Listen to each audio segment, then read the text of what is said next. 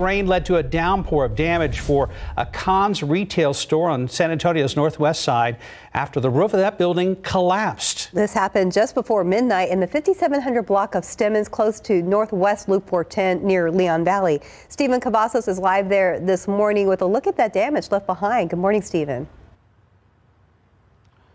Mark, Stephanie, we actually had to drive around to the back of this Conn's building to get a look at that damage. But we first want to start off by showing you where this yellow line is right behind us. We just spoke to a security guard who's still out here, and he told us that fire crews had actually had to set up that line to prevent anyone from going any further because they say that this is still a very hazardous situation. You can see where that roof collapsed over that building. And not just that, we're actually getting a direct line of sight inside, and it just looks very extensive this morning. Now, we're told that this is roughly $100,000 in damage. And according to police, the rain had caused a buildup of water on the roof of the building. Now, that led to a domino effect. When the roof collapsed, it also caused the back wall to come down. Now, that wall was pushed out, and during that time, the piping of the fire sprinklers broke, which caused more flooding inside. Now, we're told that this also caused damage to the merchandise that was inside the store right now. Again, estimating around $100,000. But of course, we're trying to show you as close as we can without getting too direct